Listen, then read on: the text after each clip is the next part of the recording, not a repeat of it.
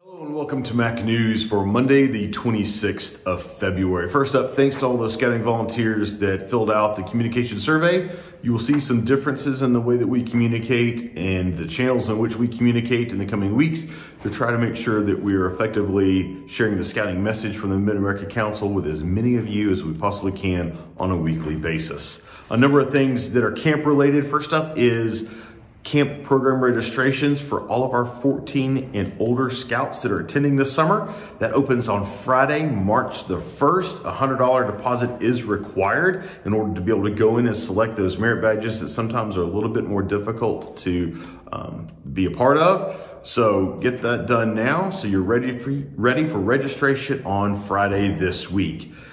We've got a number of camp staff positions we're still hiring for at this point. So if you're 14 or 94, fill out the application and apply. We would love to try to find a place to plug you in at summer camp this summer. Don't forget, air-conditioned cabins now at Camp Cedars. We have a new shower house coming that will be open the summer of 2025. A number of other great amenities for summer camp staff and for scouts out at Camp Cedars. So come be a part of that.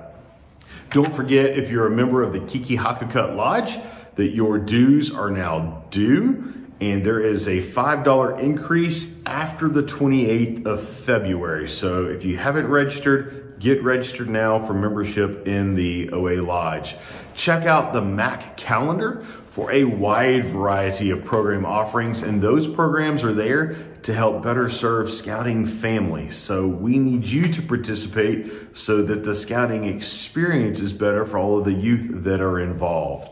So Pinewood Derbies, volunteer recognition dinners, camporees, wood badge courses, NYLT, NRA training, a whole host of things that we would love to have you be a part of, including Jubilee, October 4, 5, and 6 at Mahoney State Park. There's more information on the Mid-America Council website. Check that out. Get registered now for Jubilee and all of those other great events that we've got coming up this spring, summer, and fall for our local units.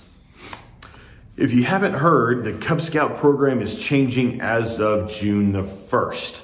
And we've included a link to an FAQ down in the description below to give you a little bit of what's going to change. The program should be simpler for volunteers to administer and will be simpler for families to participate in.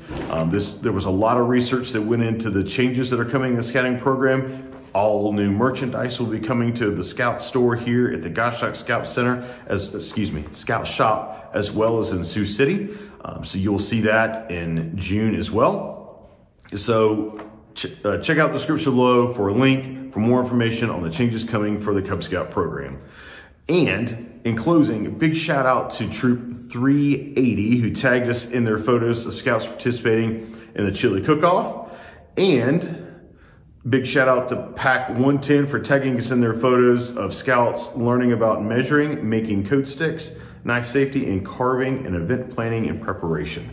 So good to see scouts doing so many great things. I look forward to you tagging us in your post of what's going on with your scouting unit and your local community. Scouting volunteers, thanks for what you do to make scouting possible each and every day here in the Mid-America Council. I look forward to seeing you along the scouting trail.